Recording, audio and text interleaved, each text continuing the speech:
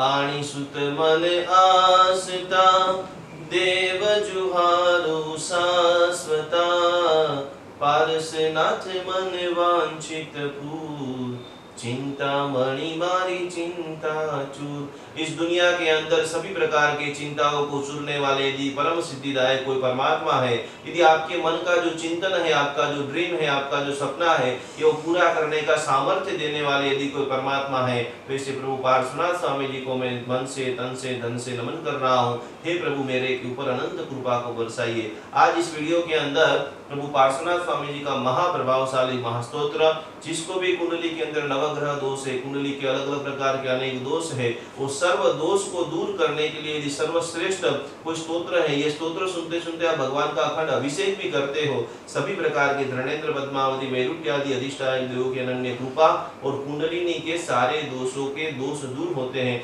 ऐसा ज्ञान हमें एक विशिष्ट कोटि के आचार्य भगवंत के पास से मिला है। सभी लोग दोनों हाथ जोड़ करते हुए कपाल के अंदर प्रभु पार्श्वनाथ स्वामी जी का फोटो को ध्यान धरते हुए मेरे ऊपर प्रभु की अनन्य कृपा बरस रही है। इसी प्रार्थना के साथ हम सब लोग इस स्तोत्र का पाठ सुनेंगे। सभी लोग दोनों हाथ जोड़िए।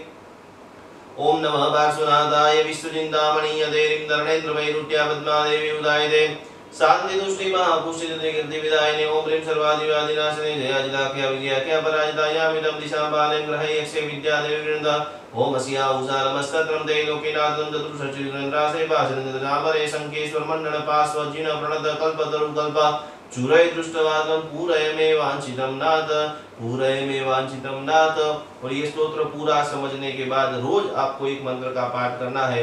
ओम नमो भगवते पार्श्वनाथाय, ओम नमो भगवते पार्श्वनाथाय। जो भी मार्केटिंग कर रहे हैं, जिनको स्पीच अच्छी करनी है, रोम में जब जब भी आपको याद आता है बस मन में सिर्फ बोलते जाइए ओम नमो भगवते पार्श्वनाथाय, ओम नमो भगवते पार्श्वनाथाय। आपकी काम करने की स्पीड जबरदस्त बढ़ जाएगी।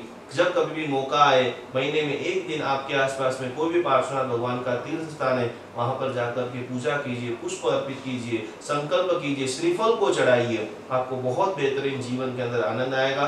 ये छोटे छोटे चीजें आपके जीवन में बहुत सारी खुशियां लाए, यही मंगल कामना है।